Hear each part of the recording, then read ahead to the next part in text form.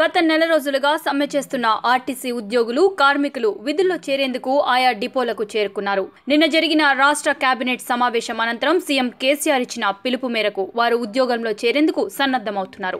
September 5 అర్ధరాత్రిలోగా RTC కార్మికులు బేషరతుగా ఉద్యోగాల్లో చేరితే వారి భవిష్యత్ బాగుంటుందని, అడ్డగోలు యూనియన్ల నిర్ణయాల వల్ల తమ జీవితాల్ని కుటుంబాల్ని నాశనం చేసుకోవద్దని సీఎం సూచించారు. విధుల్లో చేరకపోతే మళ్లీ తీసుకునేది లేదని ఆయన ఖరాఖండిగా చెప్పిన విషయం విదితమే. ఈ విషయాన్ని గ్రహించిన ఉద్యోగులు తమ భవిష్యత్తుపై నిర్ణయం తీసుకున్నారు. సమ్మతి పత్రాలు ఇచ్చి విధుల్లో చేరేందుకు సిద్ధమయ్యారు. రాష్ట్రంలోని చాలా బస్ డిపోల వద్దకు ఉద్యోగులు భారీ సంఖ్యలో చేరుతున్నారు. భద్రాచలం, ఉప్పల్, కామారెడ్డి, హయత్ నగర్, దిల్సుఖ్ నగర్, మహబూబ్ నగర్, సిద్దిపేట, సిరిసిల్ల, కరీంనగర్, పెద్దపల్లి, వికారాబాద్ డిపోల వద్దకు కార్మికులు విధుల్లో చేరేందుకు సన్నద్ధమై వచ్చారు. కార్మికులను యూనియన్ నాయకులు బెదిరిస్తే కఠిన చర్యలు ఉంటాయని పోలీసులు హెచ్చరించారు. అందుకనుగుణంగా భద్రత కట్టుదిట్టం చేశారు.